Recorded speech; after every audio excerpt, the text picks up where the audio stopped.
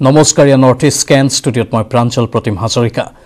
আৰম্ভণিতে breaking news কাইলৈৰ পৰা সম্পূৰ্ণৰূপে প্ৰত্যাহাৰ কৰা হৈছে সান্ধ্য আইন নিশাৰ ভাগতো বলবৎ নহয় সান্ধ্য আইন কাইলৈৰ পৰা পুনৰ ব্ৰডবেণ্ড ইণ্টাৰনেট সেৱা টুইটযোগে এই কথা জনালে মন্ত্ৰী হিমন্ত বিশ্ব শৰ্মাই আকৌ ব্ৰডবেণ্ড ইণ্টাৰনেট সেৱা আৰম্ভ হ'ব কাইলৈৰ পৰা সেই কথা হিমন্ত বিশ্ব শৰ্মাই উল্লেখ কৰিছে লগতে সম্পূৰ্ণৰূপে সান্ধ্য আইন কাইলৈৰ পৰা প্ৰত্যাহাৰ কৰা হৈছে হিংসাত্মক কাৰ্যসূচীৰ পাছতে সমগ্ৰ ৰাজ্যজুৰি গুৱাহাটীকে ধৰি বিভিন্ন প্ৰান্তত সান্ধ্য আইন বলবৎ হৈছিল আৰু গুৱাহাটী মহানগৰীত কাইলৈৰ পৰা সম্পূৰ্ণৰূপে প্ৰত্যাহাৰ হ'ব সান্ধ্য আইন আমি হিমন্ত বিশ্ব শৰ্মাৰ সেই টুইটটো দেখুৱাইছো নিশাৰ ভাগৰ সান্ধ্য আইনো বলবৎ নহয় কাইলৈৰ পৰা সেই কথা স্পষ্ট ৰূপত কোৱা হৈছে আৰু ব্ৰডবেণ্ড ইণ্টাৰনেট সেৱা পুনৰ কাইলৈৰ পৰা আৰম্ভ হ'ব বুলি উল্লেখ কৰা হৈছে আজি নিশা 9 বজাৰ পৰা পুনৰ সান্ধ্য আইন বলবৎ হৈ আছে পুৱা 6 বজালৈকে কিন্তু কাইলৈৰ পৰা সান্ধ্য আইন সম্পূৰ্ণৰূপে উঠাই লোৱা হ'ব সম্পূৰ্ণৰূপে প্ৰত্যাহাৰ কৰা হৈছে সান্ধ্য আইন আনকি নিশাৰ ভাগতো বলবৎ নহয় সান্ধ্য আইন লগতে কাইলৈৰ পৰা পুনৰ ব্ৰডবেণ্ড ইণ্টাৰনেট সেৱা আৰম্ভ হ'ব টুইটযোগে এই কথা জনাইছে মন্ত্ৰী হিমন্ত বিশ্ব শৰ্মাই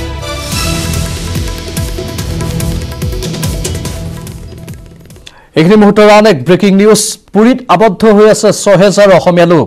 ৰেল সেৱা বাতিলৰ বাবে আবদ্ধ হৈ পৰিছে অসমীয়া লোকসকল অসমৰ ভিন্ন জিলাত ঘৰ সেই আবদ্ধ লোকসকলৰ চৰকাৰ প্ৰশাসনৰ সহায়ৰ আহ্বান জনাইছে আবদ্ধ যাত্ৰীসকলে তীৰ্থ ভ্ৰমণকে ধৰি ভিন্ন কাৰণত গৈছিল তেওঁলোক পুৰীলৈ কিন্তু তেওঁলোক উভতি আহিব পৰা নাই কাৰণ ৰেল যোগাযোগ ব্যাহত হৈ আছে আৰু ৰেল সেৱা বাতিলৰ বাবে আবদ্ধ হৈ আছে অসমীয়া লোকসকল পুৰীত আবদ্ধ হৈ আছে ৬০০০ অসমীয়া লোক অসমৰ ভিন্ন জিলাত ঘৰ আবদ্ধ লোকসকলৰ চৰকাৰ প্ৰশাসনক সহায়ৰ বাবে আহ্বান জনাইছে আবদ্ধ যাত্ৰীসকলে তীৰ্থ ভ্ৰমণকে ধৰি ভিন্ন কাৰণত গৈছিল তেওঁলোক পুৰীলৈ উৰিষ্যাৰ পুৰীত বৰ্তমান আবদ্ধ হৈ আছে তেওঁলোক অতি শীঘ্ৰে চৰকাৰক পদক্ষেপ গ্ৰহণ কৰিবলৈ তেওঁলোকে অনুৰোধ জনাইছে ৬০০০ অসমীয়া লোক আবদ্ধ হৈ আছে পুৰীত ৰেল সেৱা বাতিলৰ বাবে তেওঁলোক আবদ্ধ হ'বলগীয়া অৱস্থাৰ সৃষ্টি হৈছে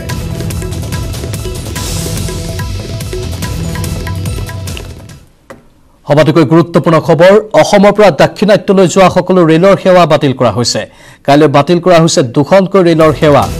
বাতিল কৰা হৈছে 13174 আগৰতলা শিয়ালদহ কাঞ্চনজংঘা এক্সপ্ৰেছ লগতে বাতিল কৰা হৈছে 12504 আগৰতলা বেংগালুৰু হামছফৰ এক্সপ্ৰেছ অশান্ত পৰিস্থিতি খাম কাটিলেহে মুকলি হ'ব ৰেল সেৱা মেৰামতি নোহোৱালৈকে বন্ধ থাকিব ৰেলৰ সেৱা অসমৰ পৰা দাক্ষিণাত্যলৈ যোৱা সকলো ৰেলৰ সেৱা বাতিল কৰা হৈছে কাইলৈ বাতিল কৰা হৈছে দুখনকৈ ৰেলৰ সেৱা বাতিল কৰা হৈছে 13174 আগৰতলা শিয়ালদহ কাঞ্চনজংঘা এক্সপ্ৰেছ লগতে বাতিল কৰা হৈছে 12504 আগৰতলা বেংগালুৰু হামছফৰ এক্সপ্ৰেছ অশান্ত পৰিস্থিতিৰ খাম কাটিলেহে মুকলি হ'ব ৰেল সেৱা যেতিয়ালৈকে অশান্ত পৰিস্থিতিৰ খাম নাকাটে তেতিয়ালৈকে এনেধৰণে কিছু কিছু ৰেলৰ সেৱা ব্যাহত হৈ থাকিব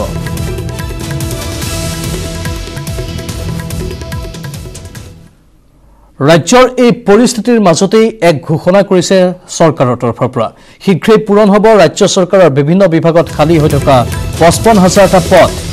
৬ মাহৰ ভিতৰত সম্পূৰ্ণ হ'ব নিযুক্তি প্ৰক্ৰিয়া খালী পদসমূহ পূৰণৰ বাবে শীঘ্ৰেই যাৱতীয় প্ৰক্ৰিয়া আৰম্ভ কৰিবলৈ আহ্বান জনাইছে মুখ্যমন্ত্ৰীয়ে সোমবাৰে জনতা ভৱনত মুখ্যমন্ত্ৰীৰে এক গুৰুত্বপূৰ্ণ আলোচনাত মিলিত হয় বিভাগীয় বিষয়াসকল এই বৈঠকত উন্নয়নমূলক আঁচনিসমূহ ৰূপায়ণৰ ক্ষেত্ৰত গুৰুত্ব আৰোপ কৰে মুখ্যমন্ত্ৰীয়ে বৈঠকত মুখ্যমন্ত্ৰীৰ লগতে আইনী উপদেষ্টা শান্তনু ভৰালী মুখ্য সচিব আলোক কুমাৰ অতিৰিক্ত মুখ্য সচিবৰ লগতে কেইবাটাও বিভাগৰ শীৰ্ষ বিষয়াসকলে অংশগ্ৰহণ কৰে শীঘ্ৰেই পূৰণ হ'ব ৰাজ্য চৰকাৰৰ বিভিন্ন বিভাগত খালী হৈ থকা ৫৫,০০০টা পদ ৬ মাহৰ ভিতৰত সম্পূৰ্ণ হ'ব এই নিযুক্তি প্ৰক্ৰিয়া খালী পদসমূহ পূৰণৰ বাবে শীঘ্ৰেই যাৱতীয় প্ৰক্ৰিয়া আৰম্ভ কৰিবলৈ আহ্বান জনাইছে ৰাজ্যৰ মুখ্যমন্ত্ৰীয়ে সোমবাৰে জনতা ভৱনত মুখ্যমন্ত্ৰীৰে এক গুৰুত্বপূৰ্ণ আলোচনাত মিলিত হয় বিভাগীয় বিষয়াসকল এই বৈঠকত উন্নয়নমূলক আঁচনিসমূহ ৰূপায়ণ কৰাটো গুৰুত্ব আৰোপ কৰে মুখ্যমন্ত্ৰীয়ে বৈঠকত মুখ্যমন্ত্ৰীৰ লগতে আইনী উপদেষ্টা শান্তনু ভৰালী মুখ্য সচিব আলোক কুমাৰ অতিৰিক্ত মুখ্য সচিবৰ লগতে কেইবাটাও বিভাগৰ শীৰ্ষ বিষয়াসকলে অংশগ্ৰহণ কৰে অৱশেষত নাগৰিকত্ব সংশোধনী আইনৰ বিৰুদ্ধে মুখ খুলিলে বিজেপিৰ মিত্ৰদল অসম গণ পৰিষদে বিতৰ্কিত আইনখনৰ বিৰুদ্ধে আইনী আৰু ৰাজনৈতিক যুঁজ চলাই যাব বুলি ঘোষণা কৰিছে দলটোৱে আজি এক সংবাদমেলযোগে নতুন দিল্লীত এই কথা আনুষ্ঠানিকভাৱে ঘোষণা কৰে অগপ নেতা কুমাৰ দীপক দাস ৰমেন কলিতা আৰু জয়নাথ শৰ্মাই ৰাজ্যসভাত বিতৰ্কিত বিধেয়কখনৰ সমৰ্থনত ভোট দিছিল অগপ সাংসদ বীৰেন্দ্ৰ প্ৰসাদ বৈশ্যই তাৰ পাছতে অসম গণ পৰিষদক ক্ষুৰধাৰ সমালোচনা কৰা হৈছিল বাৰে বাৰে স্পষ্টীকৰণ দিও যেন ৰাইজৰ সমালোচনাৰ পৰা হাত সাৰিব পৰা নাছিল দলটোৱে আৰু এতিয়া নাগৰিকত্ব সংশোধনী আইনৰ বিৰুদ্ধে বিজেপিৰ মিত্ৰদল অগপই আন এক মন্তব্য প্ৰকাশ কৰিছে যে বিতৰ্কিত আইনখনৰ বিৰুদ্ধে আইনী যুঁজ লগতে ৰাজনৈতিক যুঁজ একেলগে চলাই যাব দলটোৱে অসমৰ ক্ষেত্ৰত অন্যান্য উত্তৰ পূৰ্বাঞ্চলৰ বাকী ৰাজ্যক যিখিনি সকাহ দিছে সেই একে সকাহৰে অসমকো দিব লাগে আৰু অসমৰ জনসাধাৰণৰ স্বাৰ্থত অসমৰ ভাষা সংস্কৃতি ইয়াৰ যিখিনি কালচাৰেল ৰাইট বা ইকনমিক ৰাইট এই যিবিলাক আমাৰ গুচি যাবৰ এটা পৰিস্থিতিৰ সৃষ্টি হৈছে তাৰ আমি সকাহ বিচাৰিছোঁ আৰু এইখন যিখন এখন এক্ট এই এক্টখনৰ কনষ্টিটিউচনেল যিটো ভেলিডিটি থাকে তাকো আমি চেলেঞ্জ কৰিছোঁ আমি শুদ্ধতে এইখিনিয়ে দিছোঁ আৰু বাকী আমি ইয়াত এইখন এখন ৰিট এইখন PILও নহয় বা অন্যান্য SLPও নহয় এইখন আমি ৰিট এখন ছাবমিট কৰিছোঁ বাকী অসমৰ বিভিন্ন সংগঠনে দিছে সদৌ অসম ছাত্ৰ সংঘে আদি কৰি বা বিভিন্ন ৰাজনৈতিক দলৰ প্ৰতিনিধিসকলে ভাৰতবৰ্ষৰ বিভিন্ন ৰাজনৈতিক দলৰ প্ৰতিনিধিও দিছে কিন্তু আমাৰ মূল কথাটো হৈছে যে আমাৰ যি সমস্যা এইটো দীৰ্ঘদিনীয়া সমস্যা অসমৰ সমস্যাটোৰ লগত ভাৰতবৰ্ষৰ অন্যান্য ৰাজ্যৰ সমস্যা নিমিলে আৰু উত্তৰ পূৰ্বাঞ্চলত আজি যিখিনি এটা বিভেদৰ সৃষ্টি কৰাৰ নিচিনা হৈছে এই যিখন আজি আনা হৈছে আমাৰ মাজত আমাৰ যিখিনি একতা তাক ভংগ হ'ব তেনে এটা পৰিৱেশ সৃষ্টি কৰাৰ নিচিনা হৈছে আমি এইটো সন্ধিয়ান হৈছোঁ কাৰণ বাকীবিলাক ষ্টেটত এই সমস্যাটো লৈ বিভিন্নভাৱে আমি 6 বছৰ আন্দোলন কৰিছোঁ তাৰপিছত একত্ৰভাৱে আমি বিভিন্ন পৰ্যায়ৰ আন্দোলন কৰিছোঁ আৰু এতিয়া দেখিছোঁ যে এই বাকীবিলাক ষ্টেটৰ যিখিনি তেওঁলোকৰ সুবিধা সেই সুবিধাখিনি তেওঁলোকক ডাইৰেক্টলি ইনডাইৰেক্টলি তেওঁলোকে দিব বিচাৰিছে কিন্তু অসমৰ ক্ষেত্ৰত তেওঁলোকে আমাক বাধাগ্ৰস্ত কৰিছে গতিকে আমি বিচাৰিছোঁ যে অসমক কিয় আপোনালোকে বাদ দিব অসমৰখিনি আপোনালোকে দিব লাগিব এইখিনি আমাৰ থাকিব ইণ্টাৰিম খবৰ মঙ্গলদৈৰ সেনাৰ এখন হেলিকপ্টাৰ জৰুৰীভাৱে তাত অৱতৰণ কৰোৱা হৈছে গুৱাহাটীৰ পৰা মিছামাৰীমুখী হেলিকপ্টাৰত অঘটন সংঘটিত হৈছে আকাশ মাৰ্গতেই সেনাৰ হেলিকপ্টাৰত যান্ত্ৰিক বিজুতি ঘটিছে আগলাচৰত জৰুৰী অৱতৰণ কৰিছে হেলিকপ্টাৰখনে হেলিকপ্টাৰখন উদ্ধাৰত ব্যৱহাৰ কৰা হৈছে আন 3খনকৈ হেলিকপ্টাৰ আজি বিয়লিৰ ভাগতে হেলিকপ্টাৰখন তাত অৱতৰণ কৰে জৰুৰীভাৱে এই হেলিকপ্টাৰখন তাত অৱতৰণ কৰোৱা হয় গুৱাহাটীৰ পৰা মিছামাৰীমুখী হেলিকপ্টাৰতে এই অঘটন আজি বিয়লি সংঘটিত হ'ল আকাশ মাৰ্গতেই সেনাৰ হেলিকপ্টাৰত যান্ত্ৰিক বিজুতি ঘটে আগলাচৰত জৰুৰীভাৱে অৱতৰণ কৰে হেলিকপ্টাৰখন এই হেলিকপ্টাৰখন উদ্ধাৰত ব্যৱহাৰ কৰা হৈছে আন 3খনকৈ হেলিকপ্টাৰ হেলিকপ্টাৰ এই চৰ্চাপৰীৰ মাজত অৱতৰণ কৰাৰ লগে লগে অঞ্চলখনত এখন হুলস্থলীয়া পৰিৱেশ সৃষ্টি হৈছিল প্ৰথমতে আতংকিত হৈছিল ৰাইজবিলাক নাবিকসকলে আগুৱাই আহি ৰাইজক বুজনি দিয়ে যে আমি একচুৱেলি ভাৰতীয় মানুহ হয় আমাৰ হেলিকপ্টাৰ বিজুতি হোৱাৰ কাৰণে ইয়াত আমি অৱতৰণ কৰিছোঁ তৎকালীনভাৱে পিছত খন্তেক পিছত প্ৰায় আধা ঘণ্টাৰ পিছত সেনাবাহিনীৰ আকৌ 2খনকৈ হেলিকপ্টাৰ আহি কাৰিকৰী বিজুতি যিখিনি প্ৰব্লেম হৈছিল সেইখিনি ঠিক কৰি আকৌ এখন কিমানখন হেলিকপ্টাৰ পৰিলে আছিল টোটেল তাতে 4খন হেলিকপ্টাৰ অৱতৰণ কৰিছিল পাঠশালাত বিজেপি কৰ্মীৰ সভাক লৈ উত্তপ্ত পৰিস্থিতি সোমবাৰে বিজেপিৰ বজালী জিলা সমিতিৰ সভাপতি নগেন চৌধুৰীৰ ঘৰত বিজেপিৰ জিলা সমিতিৰ এখন সাংগঠনিক সভা অনুষ্ঠিত হৈ থকাৰ মাজতে আছুৰ একাংশ কৰ্মীয়ে সভা বন্ধ কৰাৰ দাবী জনায় সভা চলি থকাৰ সময়তে নাগৰিকত্ব সংশোধনী আইন বিৰোধী আছু কৰ্মীসকল প্ৰৱেশ কৰাত উত্তপ্ত হৈ পৰে পৰিস্থিতি পাছত ঘটনাস্থলীত উপস্থিত হৈ আৰক্ষীয়ে পৰিস্থিতি নিয়ন্ত্ৰণ কৰাৰ লগতে কেইবাজনো আছু কৰ্মীক আটক কৰি থানালৈ লৈ যায় অৱশ্যে আটকাধীন 6জন নেতাক পাছত আৰক্ষীয়ে মুকলি কৰি দিয়ে পাঠশালাত বিজেপি কৰ্মীৰ সভাক লৈ এই উত্তপ্ত পৰিস্থিতিৰ সৃষ্টি হয় আজি বিজেপিৰ বজালী জিলা সমিতিৰ সভাপতি নগেন চৌধুৰীৰ ঘৰত বিজেপিৰ জিলা সমিতিৰ এখন সাংগঠনিক সভা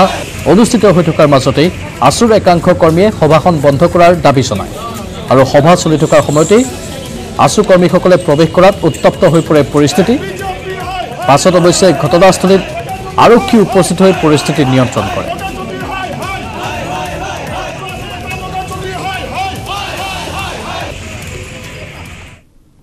এবাৰ শুৱালকুছিত আৰক্ষীৰ জালত পৰিছে অভিযুক্ত হত্যাকাৰী ধৃত যুৱকজন মিণ্টু বৈশ্য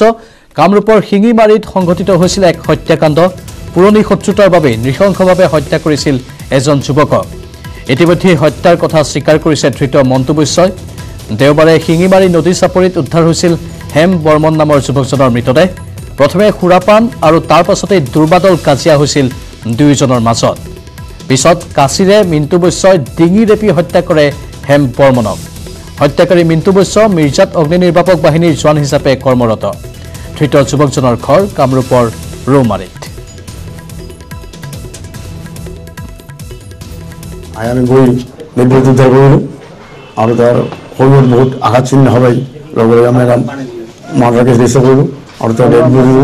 ৰিকভাৰ কৰি পেলাই জি এম চলিৰ মনত মানে পঠালোঁ আৰু তাৰপিছত আমি আমাৰ কোন হত্যাকাণ্ড জড়িত থাকিব পাৰে তাৰ অভিযান আমি আৰম্ভ কৰিলোঁ তাৰপিছত আমি আৰু এজন গোপনীয় সূত্ৰে গম পালোঁ এজন যুৱক জড়িত হৈ আছিল তেওঁৰ নাম মিণ্টু বৈশ্য আৰু তেওঁ ফায়াৰ চাৰ্ভিচত কাম কৰে তেওঁ ৰাতি আমি আনি সোধপোছ কৰিলোঁ আৰু তেওঁ স্বীকাৰ কৰিছে এই মহৰৰ সময়ত এৰেষ্ট কৰা হৈছে এক ব্ৰেকিং নিউজ কৃষক নেতা ধৈৰ্য কোঁৱৰক পুনৰ উঠাই নিলে আৰক্ষীয়ে উঠাই নিলে বিতু সোণোৱালকো আজি জামিন লাভ কৰিছিল দুয়োজনে আৰক্ষীয়ে আদবাটৰ পৰা উঠাই নিয়ে দুই নেতাক পুনৰ আটক কৰা হৈছে দুগৰাকী নেতাক এফালে ধৈৰ্য কোঁৱৰ আনফালে বিতু সোণোৱাল আজি জামিন লাভ কৰিছিল মাত্ৰ তাৰ পাছতে কিন্তু আদবাটৰ পৰা তেওঁলোকক উঠাই নিছে আৰক্ষীয়ে আমি আকৌ এবাৰ জনাইছোঁ কৃষক নেতা ধৈৰ্য কোঁৱৰক পুনৰ উঠাই নিছে আৰক্ষীয়ে লগতে আৰক্ষীয়ে উঠাই নিছে বিতু সোণোৱালকো আজি মাত্ৰ জামিন লাভ কৰিছিলহে দুয়োজনে কিন্তু আৰক্ষীয়ে আদবাটৰ পৰাই পুনৰ উঠাই নিছে দুয়োগৰাকী নেতাক পাৰত শ লোকক আটক কৰাৰ সময়তে আছু নেতৃত্বই চিঞৰি উঠিল গ্ৰেপ্তাৰ আৰক্ষীৰ গুলী আৰু লাঠিলৈ আমি ভয় নকৰোঁ নাগৰিকত্ব সংশোধনী আইনৰ বিৰুদ্ধে আছুৰ নেতৃত্বত আজি সত্যাগ্ৰহ কাৰ্যসূচী অনুষ্ঠিত হয় গুৱাহাটী মহানগৰীত য'ত শিল্পী সাহিত্যিক বুদ্ধিজীৱী সকলোৱে একেলগে অংশগ্ৰহণ কৰে তেওঁলোকে দীঘলী পুখুৰী পাৰ পাইছিলহে মাত্ৰ লগে লগে আৰক্ষীৰ বিশাল বাহিনীয়ে এখন অস্থায়ী কাৰাগাৰত সকলো সত্যাগ্ৰহকাৰীক বন্দী কৰি দিয়ে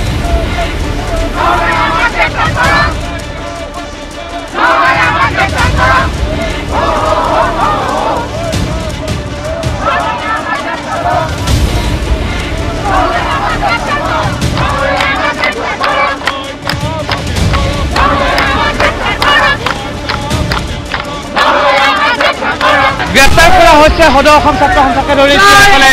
প্ৰতিবাদত অংশগ্ৰহণ কৰিছে লৈ আহিছে সমুদ্ৰ কুমাৰ ভট্টাচাৰ্য গণতান্ত্ৰিকভাৱে প্ৰতিবাদ সাব্যস্ত কৰিছিলে গ্ৰেপ্তাৰ কৰা হয় আমাক আজি গ্ৰেপ্তাৰ আহিয়ে থাকিম আমাক এবাৰ গ্ৰেপ্তাৰ কৰিব দুবাৰ আহিম দুবাৰ কৰিব তিনিবাৰ আহিম আমি সমূহ ৰাইজক আমি দল বান্ধি আমি ওলাই আহিবলৈ অনুৰোধ জনাইছোঁ চৰকাৰে অস্থায়ী কাৰাগাৰ বনাইছে অস্থায়ী কাৰাগাৰ আমি ভৰাই দিম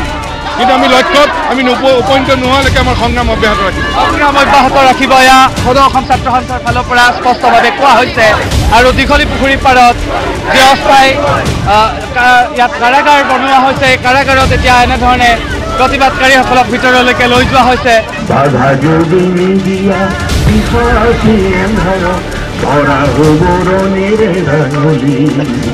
ইয়াৰ পূৰ্বে লতাশিল খেলপথাৰৰ পৰা আছুৰ নেতৃত্বত আৰম্ভ হৈছিল গণসত্যাগ্ৰহ আন্দোলন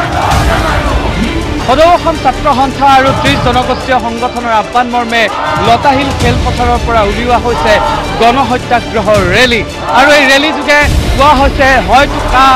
বাতিল কৰক নহ'লে আমাক গ্ৰেপ্তাৰ কৰক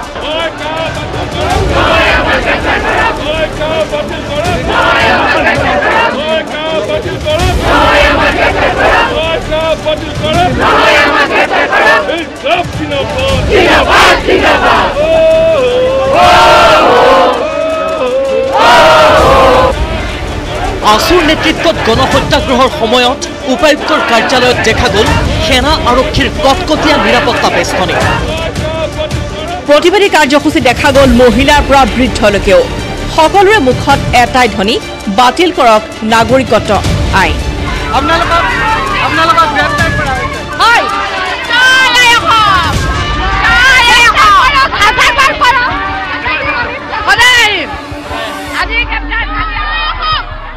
আমি কেতিয়াও নামানো আমাৰ অসম অগ্নিগৰ্ভ হৈছে আমি কেতিয়াও মানি নলওঁ এখন আইতা আপুনি গ্ৰেপ্তাৰ হ'বলগীয়া হৈছে, আটক হ'বলগীয়া হৈছে। আমাক আমি এই কেৱল বিৰুদ্ধে আহিছোঁ, প্ৰতিবাদ কৰিবলৈ আহিছোঁ। এনে আটকত ভয় নকৰে? নকৰোঁ।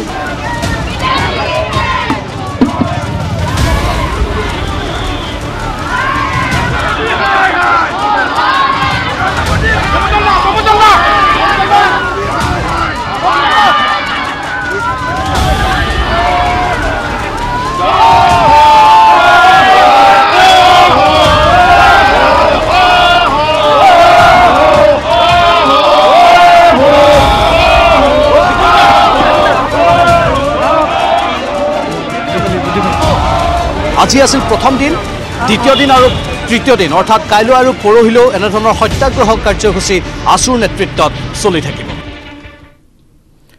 ইফালে শ শ প্ৰতিবাদকাৰীক আটক কৰা সন্দৰ্ভতো সংবাদ মেল পাতি ব্যংগাত্মক মন্তব্য কৰিলে মন্ত্ৰী হিমন্ত বিশ্ব শৰ্মাই।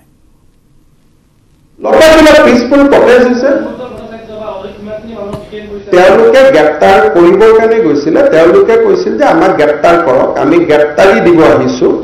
হয় আমাক গ্ৰেপ্তাৰী কৰক, নহ'লে CAB বাতিল কৰক। গতিকে তেওঁলোকক গ্ৰেপ্তাৰ কৰা হৈছে, আধা ঘণ্টাত মুকলি কৰি দিয়া হৈছে।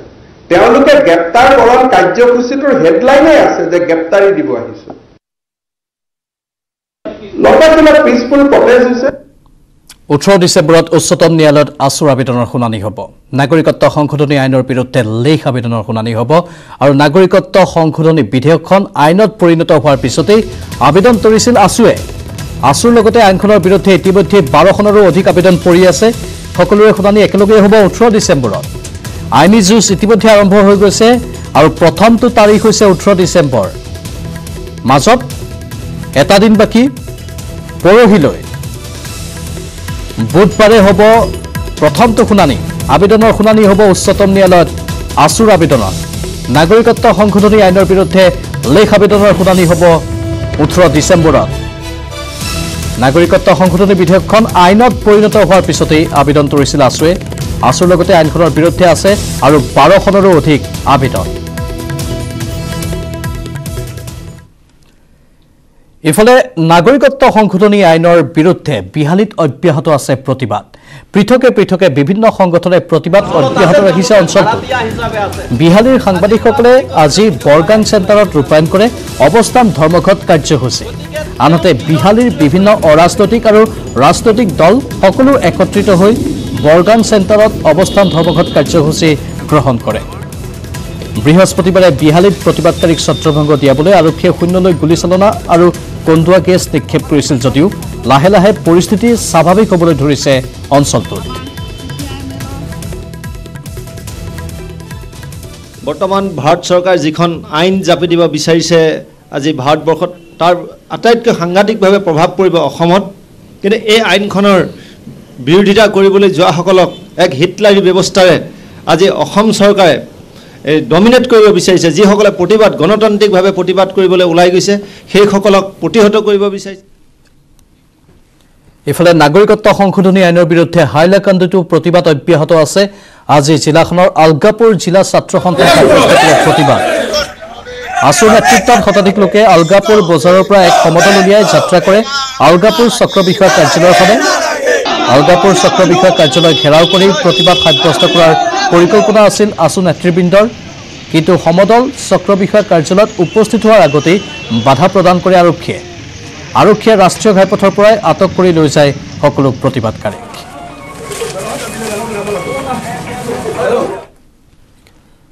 মুঠতে কাৰ বিৰুদ্ধে ৰাজপথত প্ৰতিবাদ অব্যাহত আছে অসমবাসীৰ। কি ডেকা কি বুঢ়া সকলোৱে একেলগে কৰিছে কাৰ বাতিলৰ দাবীত প্ৰতিবাদ। গুৱাহাটীত AJYCPৰ 36 ঘণ্টীয়া অনশনত 87 বছৰীয়া অখিতিপৰ। অনশনস্থলীৰ পৰাই আইতাৰ আহ্বান, অসমীয়া এক হওক, একেলগে অসমবাসী ওলাই আহক এই নাগৰিকত্ব সংশোধনী আইনৰ বিৰুদ্ধে।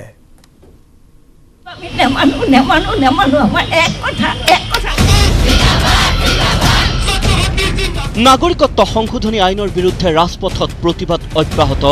অসমবাসীৰ। কি ডেকা কি বুঢ়া সকলো একেলগে কৰিছে বিতৰ্কিত আইনখন বাতিলৰ দাবীত প্ৰতিবাদ। গুৱাহাটীত অসম জাতীয়তাবাদী যুৱ ছাত্ৰ পৰিষদৰ 36 ঘণ্টীয়া অনশনত অংশগ্ৰহণৰ বাবে আহিল অখিতিপৰ আইতাও।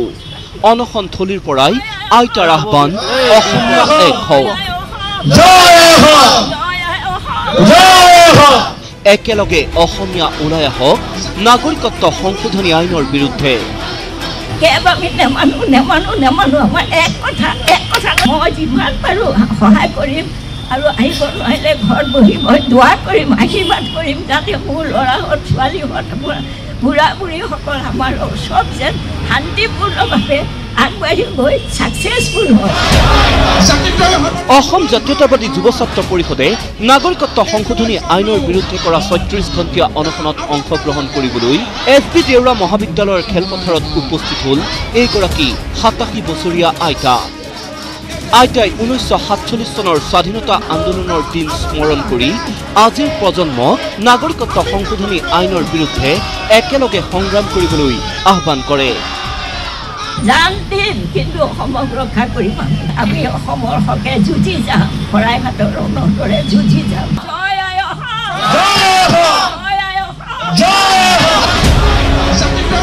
অসম জাতীয়তাবাদী যুৱ ছাত্ৰ পৰিষদে নাগৰিকত্ব সংশোধনী আইনৰ বিৰুদ্ধে ৰাজ্যজুৰি কৰিছে ৩৬ ঘণ্টীয়া গণ অনশন গুৱাহাটীতো শতাধিক কৰ্মীয়ে SP দেউৰা কলেজৰ খেলপথাৰত পালন কৰে গণ অনশন কাৰ্যসূচী অনশনস্থলীৰ পৰা হুংকাৰ কোনো কালেই মানি লোৱা নহ'ব নাগৰিকত্ব সংশোধনী আইন উচ্চতম ন্যায়ালয়ৰ দ্বাৰস্থ হোৱাৰ উপৰি ধাৰাবাহিকভাৱে গণতান্ত্ৰিক আন্দোলন চলাই যাব বুলিও ঘোষণা কৰিলে অসম জাতীয়তাবাদী যুৱ ছাত্ৰ পৰিষদে কাষত নামানো আমাৰ আন্দোলন চলি যাব শান্তিপূৰ্ণভাৱে আমি আমাৰ আন্দোলন চলাই যাম যদি তেখেতসকলে যিখন নামানে যিখন চুক্তিয়ে নামানে সেই চুক্তিৰ অন্তৰ্গত থকা ৬ নম্বৰ দফাটো তেখেতসকলে কিভাৱে কাৰ্যকৰী ব্যৱস্থা কৰিব কেমেৰা পাৰ্চন হিতেশৰ সৈতে Hrithik Kaushik news 18 Assam north east ইফালে নাগৰিকত্ব সংশোধনী আইন আৰু NRCৰ বিৰুদ্ধে ৰাজপথলৈ ওলাই আহিল পশ্চিমবংগৰ মুখ্যমন্ত্ৰী মমতা বেনাৰ্জী আম্বেদকাৰৰ প্ৰতিমূৰ্তিত সেৱা জনাই ৰাজপথত তৃণমূল কংগ্ৰেছে উলিয়ালে বিশাল সমদল দিল্লীতো সাব্যস্ত কৰা হ'ল তীব্ৰ প্ৰতিবাদ ইণ্ডিয়া গেটত প্ৰতিবাদৰ নেতৃত্ব দিলে প্ৰিয়ংকা গান্ধীয়ে এই ৰিপৰ্ট আগবঢ়াই বিদায় লৈছো নৰ্থ ইষ্ট স্কেনৰ পৰা নমস্কাৰ